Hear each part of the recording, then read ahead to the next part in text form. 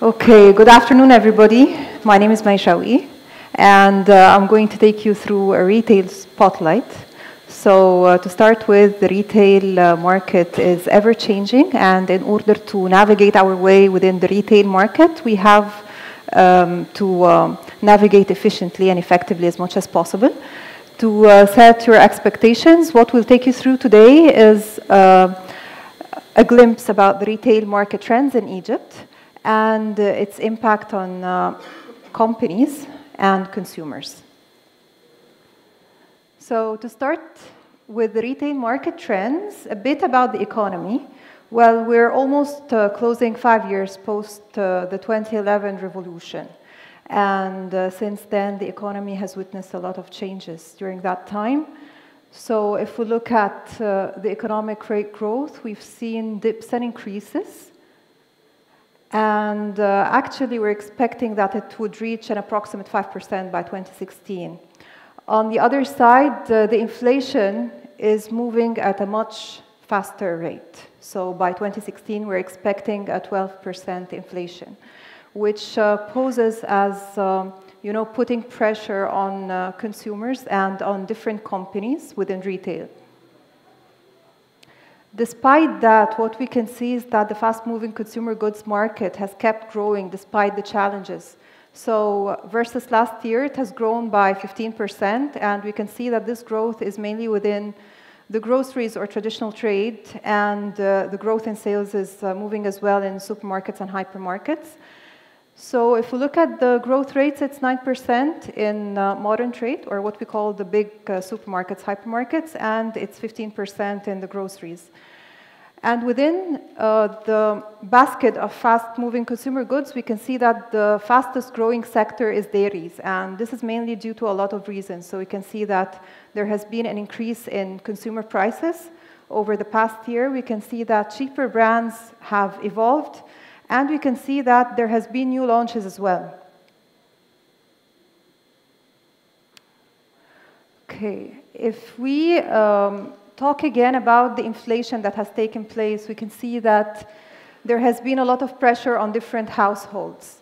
And despite that, we can see that groceries kept growing across in terms of number of stores available in the market. And we can see that modern trade has grown as well. However, the fastest growth has been in the traditional trade part. Now, we've seen the landscape overall and a glimpse on it. What we're going to take you through now is the companies or manufacturers and the reaction as to that. So manufacturers, given the inflation and the economic situation, were forced to either increase their prices to consumers or to downsize their products.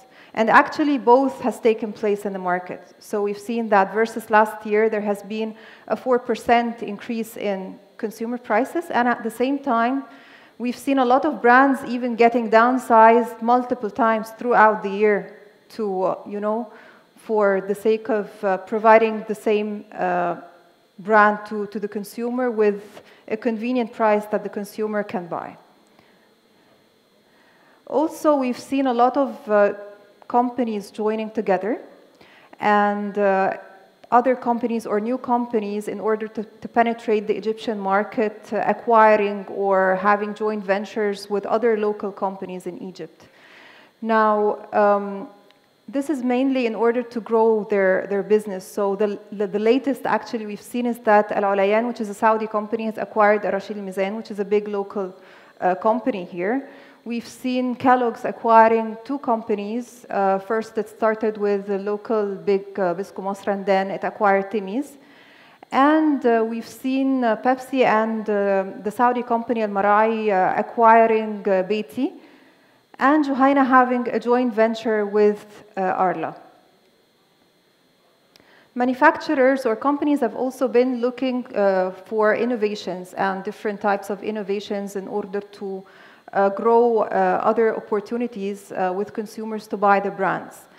This has not been necessarily based on the fact that they would introduce a completely new brand, but there has been different ways taking place in the Egyptian market. We've seen new variants. We've seen new packs, and we've seen new products altogether.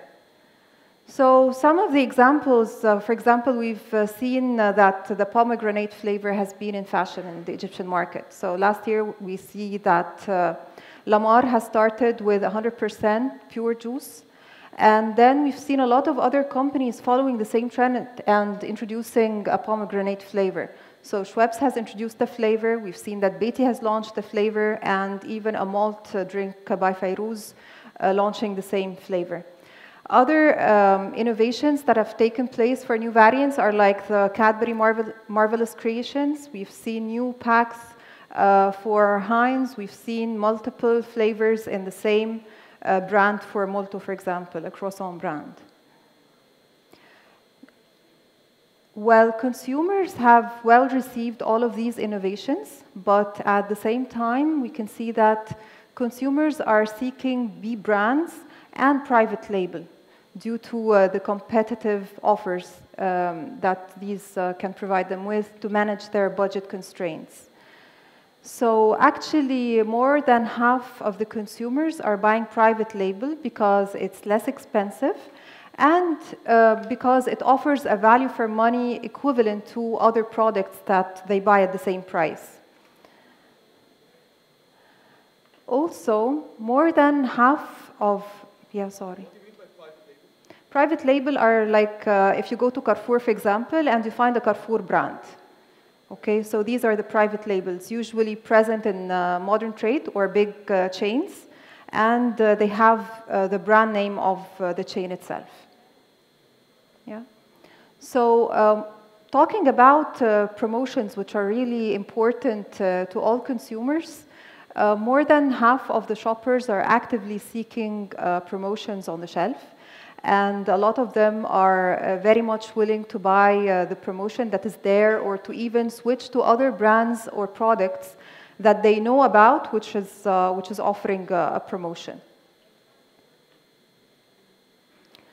At the same time, in terms of price consciousness, this has been increasing over the time. So we can see that versus last year, 89% of the shoppers are becoming more price conscious.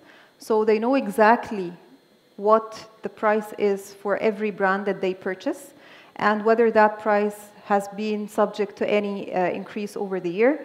They even notice the downsizings that take place. And actually, what consumers do in order to fight the price increases that is taking place in the market is that some of them would cut down on luxuries, others would go and buy bulk products that have a lower price. Others would switch to another substitute that offers a similar quality with a lower price. And they might switch to cheaper brands as well. In terms of online shopping, actually digital media has been growing massively in Egypt, and a lot of consumers have internet access, of course, on mobile phones or on computers. And this has been increasing massively. However, in terms of shopping for fast-moving consumer goods, this is still quite limited in terms of online shopping. However, the tendency of consumers to accept the fact to buy online is increasing, and the willingness is increasing as well. So around 1/3 of the consumers are willing to shop online for groceries, and they're even open to the idea of having a virtual supermarket online that has imaginary shelves where they can pick up the products that they would want to purchase. However, the limitation here is that usually they would go to personal care or beauty products and would not go for any food items. So they would go to personal care, beauty products, and definitely fashion or clothing or even furniture to buy online or to get the best offers online. So the main things, the main three takeouts that I would want to leave you with today are that if you want to launch a new brand or product, you have to be a value for money product from the perspective of the consumer. So you have to understand your consumer pretty well, know what value is to the consumer, and try to provide the optimum offering to the consumer. You have to be smart with your promotions. So consumers are really very smart on what is put on promotions. They understand which one is the best for them. So not any type of promo that you can see in the market fits with any product. It depends on understanding quite well the portfolio of the consumer you're targeting and the best promotion type that would fit to that consumer. And you have to be available definitely in the right places. So if you are not online and you want to approach the consumer, distribution is a key factor. You have to know where the consumer is and the place, the right place that you can you should be available at and can reach the consumer with. That's it for today. Thank you very much for your time. If you have any questions, please go ahead. So we're now going to discuss a bit more in depth online versus offline. And with that, I'd like to welcome Maria Sanchez, the co-founder of Slicker, the fashion social network. Just to give you a brief background about her, she studied, she has a master's, actually, I'm sorry. She has a master's in Middle Eastern studies, and she has a lot of different sets of skills, which I can vouch for, definitely. And she also has many years of experience in PR. And Tamer al-Masri, co-founder and president of Jubaddu, we can sit. He is the international affairs specialist by training, and Tamer, you can come closer. Yeah. And he's also a musician and an illustrator. And the reason they started Jubaddu back in 2007 is to actually give youthful talents the chance to express themselves and to reach the consumer in more creative ways. So let's start off with the questions. We know there are like lots of different points of views when it comes to online versus offline, but there's definitely common factors or key factors where, when it comes to the user experience, in terms of how you can give them a unique experience online or offline. So I'm going to start with Maria. What are these key factors? Hi, everyone. So before, maybe around 5-10 years ago, we could differentiate between offline and offline. It is a completely different experience, but this is a changing trend, definitely. I think what consumers are looking for right now is a seamless experience. So they want to be able to buy both offline and online. They have to take into account like something which I refer to as a 360 experience, right? Basically, the user or the consumer wants to feel that he's being taken care of and that he is intelligent. So he always tries to feel that he gets the best value for money, that he's getting the best treatment, a personalized experience, and that he is unique. So whether it is online and offline, I think these are the main factors that consumers are looking for, basically. Okay, and Tamer, you guys, as Jubaddu, you used to have lots of stores in Amman, and then all of a sudden we saw you guys online. So, which brings me to my next question. How has the growth in e-commerce actually affected traditional retail? Can you tell us a bit more about that? Yes, كيف الصوت. Yeah, I'd like to just situate us into this whole story. We started in 2007 in a Friday market, a stall very similar to the booths that we have here at RiseUp. And from the start, our brand was a very personal brand. We like to interact with people quite a bit. The last thing we sell is the actual product. What we do is we produce the works of illustrators and designers on T-shirts, hoodies, posters, postcards, keychains, and we distribute across the region. When we opened the store, it was super natural for us as an extension for the booths that we had. It was a place where people can come and hang out, have fun, and you don't need to just come and buy a T-shirt. In 2008, we started developing our online store, first online store. It was launched in 2011, and it failed miserably.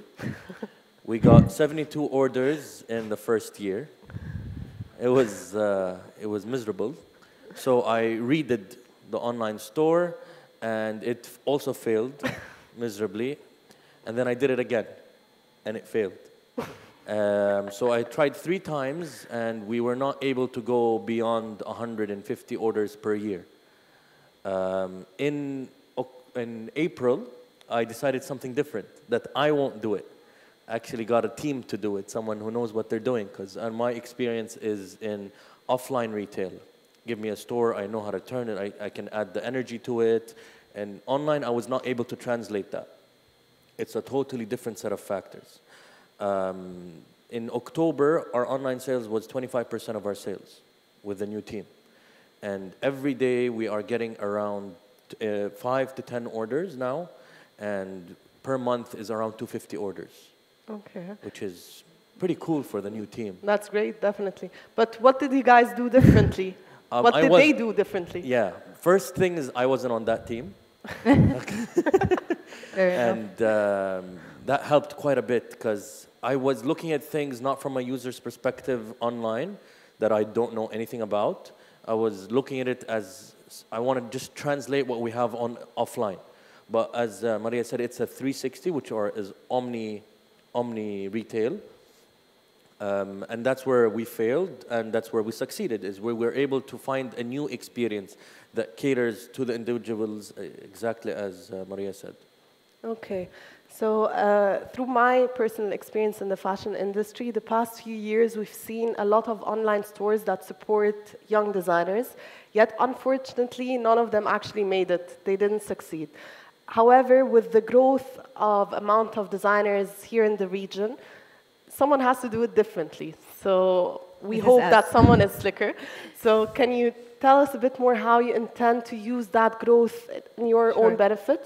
So brief introduction, Slicker is a social shopping platform for fashion.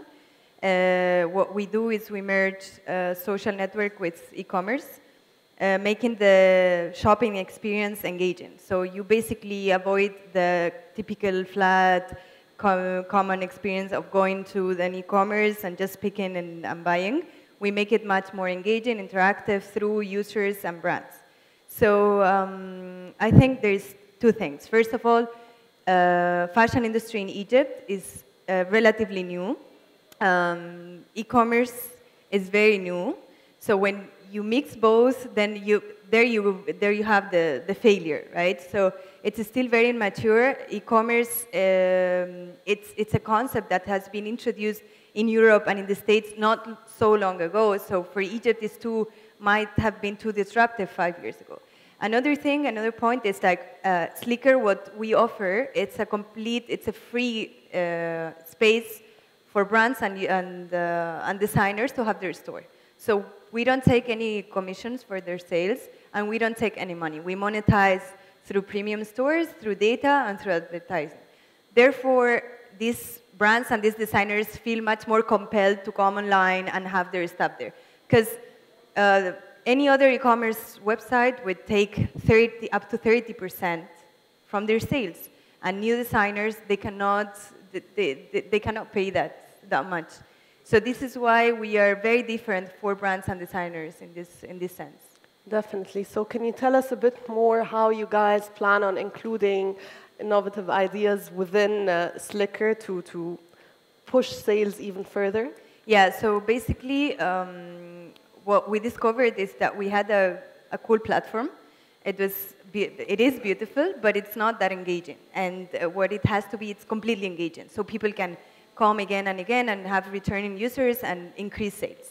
So what we are launching our app hopefully within a couple of months, and this app will have much more. I cannot really reveal it, but super cool features for people to create their own outfits, to share it with their friends, connect it with all social networks, and so on. So for brands as well, it's a great platform to increase their sales. So you have to always keep on adding new features that maximize or that give the most benefits for both sides, users, consumers, and brands. Okay. And Tamer, how do you think traditional retail, when it was faced with new technological aspects, how can you keep on pushing in terms of that aspect? For the first 2 years, people were using the online store as a catalog.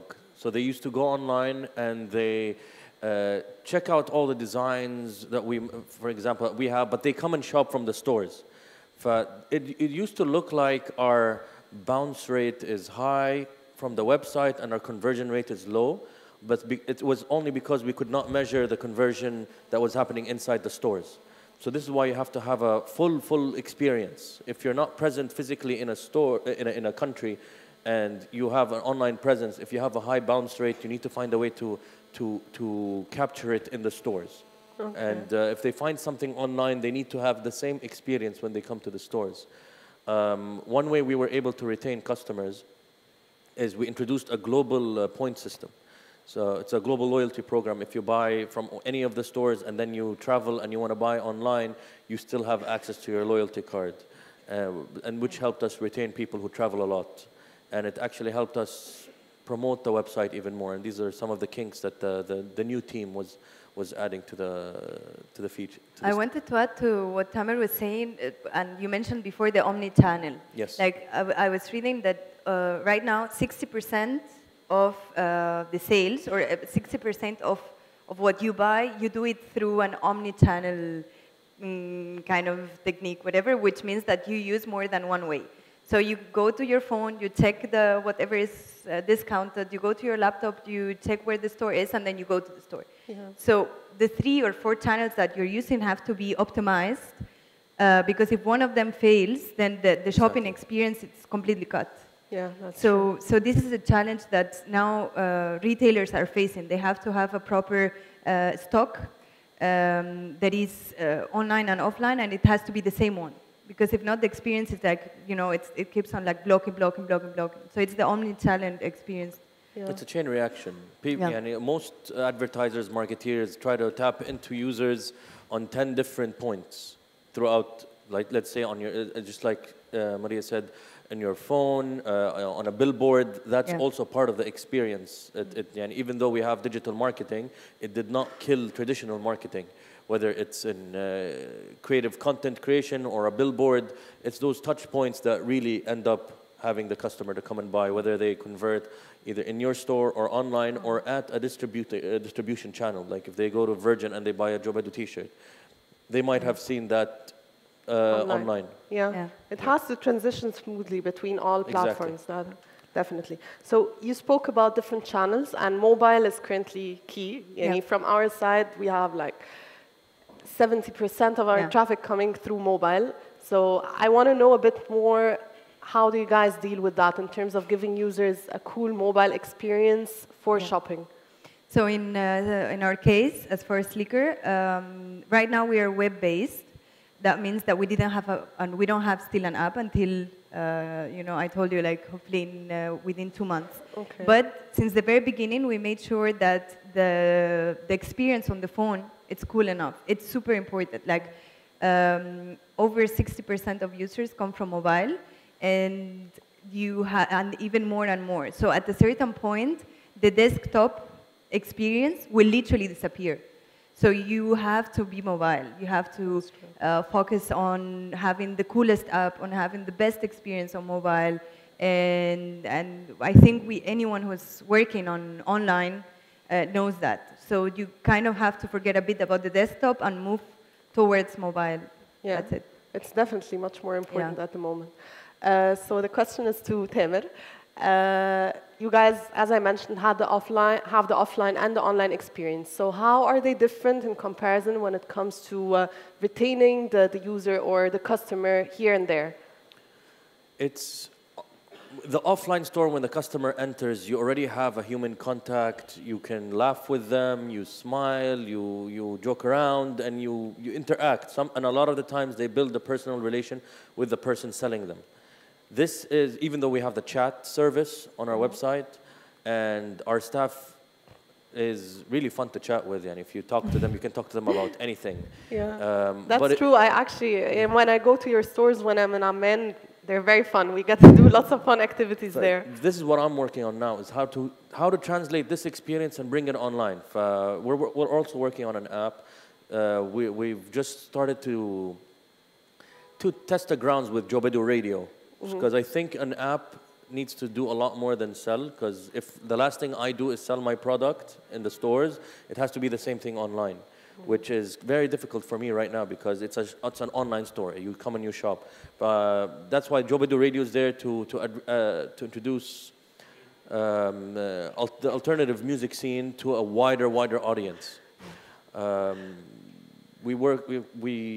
In our stores, we do not play mainstream music or the top 50 or anything from the West. We play stuff from this region. Yeah. Because the odds of Autostrad or Salalem entering the store and listening to their music is much higher than, let's say, Van Buren or whatever his name is. So this culture we're trying to bring to the online store as well. And did you guys manage to do that? Yeah.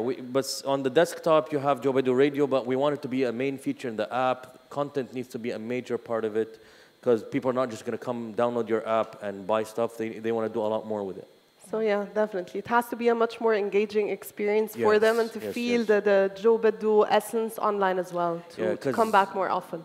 I think there's two messages. There's a message that's you have to have a mobile app, but there's something that people are not really thinking about is, as users, how many apps are you willing to have on your phone that are not relevant? And even if Gap and H&M and everybody wants to do an app, doesn't mean everybody's going to download them. They need to offer something a lot more than just selling, because that's why your website's there. You need to give a value added to an extension, because the mobile is an extension of the person using it, and they're using it to make their lifestyle, to amplify their lifestyle in a certain way. So your app needs to be relevant to your user's lifestyle, not just a shopping cart. That's true. Okay, I want to ask Mai to come back with us, please. Because if you guys have any questions, we'd love to take them now. Sure. Hi, Mai. Yeah.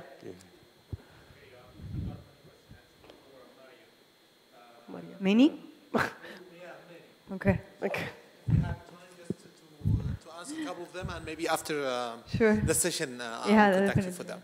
The first thing, since when you have launched it? This is a question. In Egypt, we launched around 8 months ago. Okay, generally, I'm talking about the business itself, Slicker. Since when you have launched it? And everywhere. I mean, the first... worldwide. Worldwide, 7 months ago. 7 months ago. Yeah, so, 7, 8 months ago. The question is actually, do you think that 7 months away from launch till launching the mobile apps is logic? I don't know. This is a really important question. Is it logic? Yeah, is it logic? Because today you know how much people rely on mobile to reach. Definitely, but you have to. Why not? You have launched it since when you have launched it, maybe a month or a couple of months after it. I will tell you why. Mobile, it's an app. It's a completely different thing from a website. Yep. Right. I will tell you a bit the trip, like very fast. The trip. The very basic idea was to disrupt fashion, okay? We didn't know how. We had a slight knowledge on how to do it, but we didn't know how to start. So, okay, let's start working on building community, all right? I have my co-founder, Mo. He's an amazing designer. He created a website. He designed the coolest website, and we started creating a community from that. From then, we started building the team. We were 2, and we started building our team of developers that were back-end and front-end, but never app developers. It's really hard to find a very good app developer in Egypt. Yeah, that's very true. hard. So we've been struggling, like honestly, in order to find someone who can offer us the best product, because we cannot have a mediocre or a no-so-no product, but you have to have the top. And in order to do that, we need to research who can offer us that. And this is why we haven't launched an app until now. Okay. If that answers your question. Okay, the second question? We've been 8 years and no app, so she's doing a really good job. Great. We're fine. Okay. The second question actually about your hub. Yeah.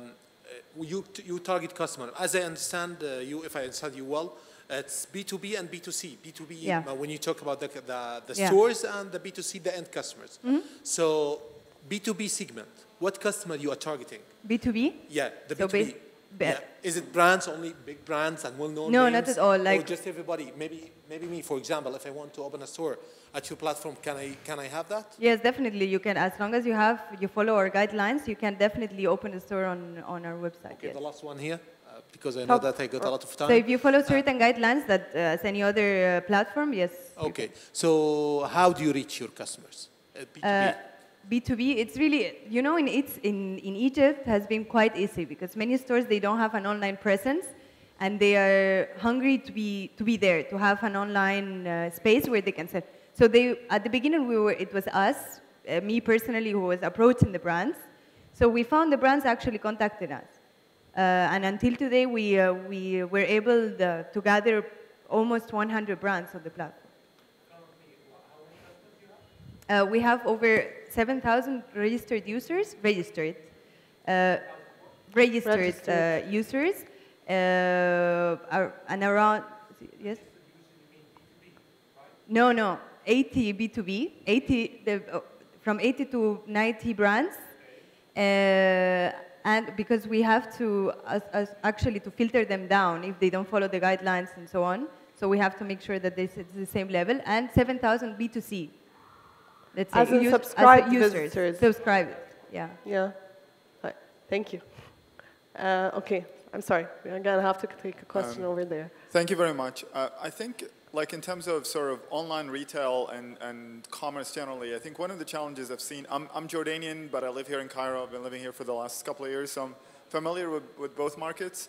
I think it's just basically how you pay is really key. Like, I think there are many online stores, but they only they only have like basically payment at delivery, like in cash. And I think the movement towards online payment is very important.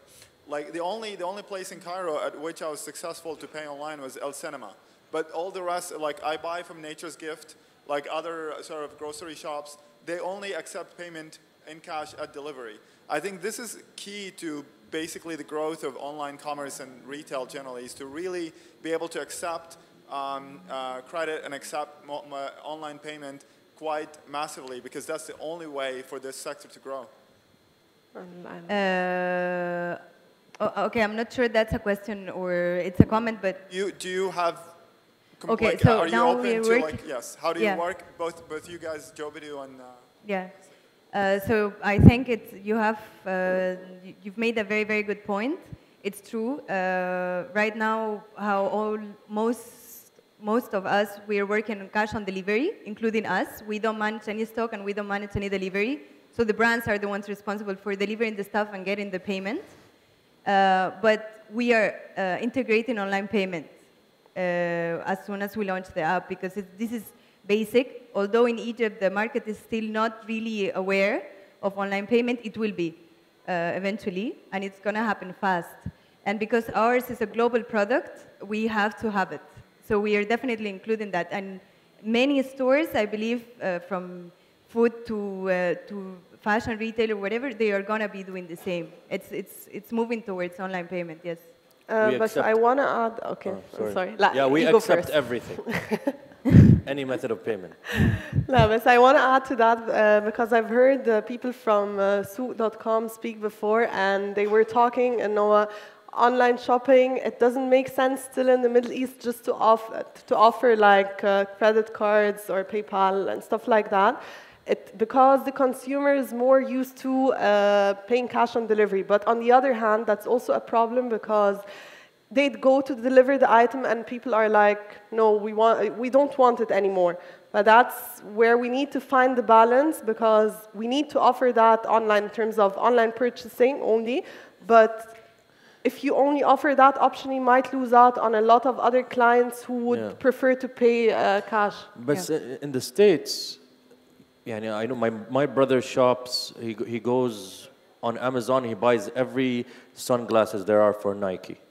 He gets like 8 or 9 pairs, they get them delivered, he chooses one and then he gives back the rest. Yeah, so they don't have cash on delivery, they have credit card, but it's not just the cash on delivery, it's also the logistics part. Yeah. That's true, it's a mix of different things, but it's mainly because the market might not be ready yet, or they're not fully tech savvy to understand how it should work. Yeah. So next question. Okay, I'm sorry, and then we're going to take the question. Okay, I have a comment and a question. I'm Abdel regarding the online payment, I would like just to add that since the whole market is not mature enough, like what you said in the States or even in Jordan, I bet, that the banks themselves, they do not offer the easy and flexible payment gateways for websites to use. And also for the part with the logistics and the buy and return and all the deliveries, it's all still new to everyone. So this is a big problem. So I would like to ask you I saw some samples or models of people reserving or booking their items online and picking up from the stores. Have you tried using any of these models? We personally haven't, no. We haven't done the online booking, but it's a pretty good idea. Yeah. Definitely add it to the mix. Yeah. Okay, thank you. Thank you. I'm sorry, we have to take a question from this side because he's been raising his hand for quite some time, and then... Hello, my name is Karim. I have a question for Tamer. Alan Tamer. How do you make sure that the artists get to know your company and start sending you their designs? And then how do you work commercially with them? Do you share the revenues, or how does it work? We have multiple models. When we first started, we used to pay just cash to the designer. We headhunted a lot of the designers at first on Behance, on DeviantArt, and a lot of these channels where we can check out their portfolios, and we have a dialogue with them until we build the repertoire. But as the brand grew, we now have a dedicated place for them to submit designs at. Now we've introduced a revenue share model with them, and we're developing that model even further to make it more fair for the designer. My company's main goal is to maximize creative payout. So we're here to create a revenue stream for the artist. So anything we can do to maximize their payout through wider distribution, higher margins, lower costs, that's why we're here. And do they come to you by now, or do you have events to go and get them from where they are? A lot of designers come to us, but we haven't stopped the tradition of going out to seek the designers. Perfect. Question here. Hi, a question to Maria and Tamer. Where do you see the trend for the next couple of years in the Middle East? Where do you see other countries in this exact sector? Is it just specific to Egypt or across the GCC? Where do you see the new innovation coming out? Where do you see the whole sector moving? Do you see brick and mortar designers, old established, coming online to serve the Middle East, or do you see this rise for new players? Okay, I think Egypt right now is the fashion industry and fashion tech is going to flourish very fast. Still, it needs a lot of education for all sides, whether they are designers, online platforms like ours, it's going to happen here. This is a huge market. You have to, again, take into consideration that Egypt is a country with 90 million people. So it has much more potential, although other countries like GCC have the money, let's say. Here, you've got the potential. You have the community. You have the people. You have more minds. You could see how, as well, Lebanon. It's a country where fashion and fashion tech is growing very fast. So I could say that Egypt and Lebanon right now are the most promising players, while GCC and Arab, the Gulf, let's say, would be mainly consumers, but not creators or creatives. What I think it's like Egypt, in the coming 5 years, we will see a huge shift and a huge change. And probably we will see all these designers that are now here going abroad and seeing how this local scene will be expanding internationally. And I'm sure we will see that, but still it's too early. Same for other Arab countries. But probably Egypt and Lebanon are the ones who have, in my opinion, the biggest potential right now. I think we're building a lot of bubbles. Every country is going to be a bubble of its own, and it's just going to keep on expanding as a bubble, but it won't actually burst until we revolutionize the whole mobility of goods and people in the Arab world. And do you think that's going to happen? I think as consumers, it will drive it because getting goods in and out is the biggest challenge. Even if you have Aramex, if you have DHL, this problem we're talking about of exchange is there because of the banking system that is not integrated across the region and money will take around 45 to 3 months for it to come back. So nobody goes through the hassle of offering it because it's going to kill your cash flow. All of these will end when you have better mobility, when we can actually ship goods without having to worry about whether it will reach a customer or not. So the trend is, I think we're going to be getting a lot of these big bubbles like Egypt and then KSA. But the bigger picture is going to be the bursting of all these bubbles when it's really easy. You're going to have a train rail go through all these countries and goods will be able to be delivered much easier. Okay, can we take a question over here? Hello. So this is a question for you, Tamer. So when you were trying to transition from retail to online, why didn't you try using Instagram, for instance? And what can you guys add to that lean approach that people have been taking when they're getting into fashion? When they're just going to, hey, I'm just going to use Instagram. I'm just going to sell everything cash on delivery, or maybe get like a POS machine. Did you ever think of doing something of that sort? And for you, Maria, is that making any impact on something like Slicker? Is it kind of competing with you guys, or what do you guys think about that? You want me to start? All right. So yeah, very quickly, channels such as Instagram or Facebook, they see there is a huge opportunity in online shopping, and we didn't see before anything. Instagram it was not a channel for shopping, but they are moving towards that. So yeah, I hope Instagram becomes my competitor at any moment in time. So yes, definitely, they are huge platforms that many, especially on a local level, plenty of Egyptian designers, and I think in other Arab countries as well, they are using it to commercialize and to sell. So it is a competitor, yes. Yeah. Now, when we first started to venture into the online, Instagram was not that big. I don't know how. Ashraf, when did Instagram start? 2012, 13. Yeah, we started in 2008. That's one of my problems. If I start a little too early, and I fail, which is great, but I kept on failing over and over again until now. Instagram is a huge part of our online marketing. It's an integral channel, just as Facebook and. Our newsletter, the message is uniform throughout, and it's just another outlet to get another sale, but it does not substitute my online platform. And actually with Instagram, I've heard a lot of designers giving us feedback in that regards, that the kind of clients that order there they're the ones that are willing to pay more, they're the ones who are more fashion savvy, they understand. Yeah. It's completely different than the users who are on Facebook, exactly. Yes. So, yeah, of course. Yeah. But Instagram is a very good way to, when it comes to platforms like Jubaddu, to drive more sales for it, for example. That's what I mean. So, can we take any more questions, or are we out of time? You guys tell us. And I can't see. Last question, okay. Okay. Yeah. Yeah, hi. So this is the question for Jubaddu. How do you deal with all the buyouts and Rise stuff? Because, dealing with some designer, actually they have to move from a kind of personal artistic approach to a business one. So sometimes you have some pretty ideas. Oh, let's take the Walt Disney design and let's put it in Arabic. Yeah. But you can't do that, of course.